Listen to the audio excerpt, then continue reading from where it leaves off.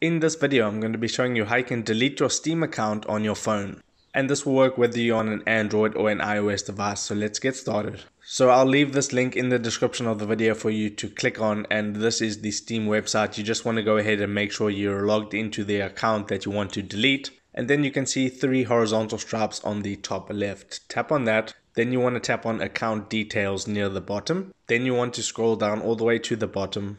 And there you can see it says delete my Steam account. Tap on that. And now you will have to follow some steps. There's 3 steps, and step 1 is you'll verify ownership of your account. Steam support will contact you and your account will be locked and then deleted within 30 days. So then you just need to scroll to the bottom and then tap on proceed to account deletion.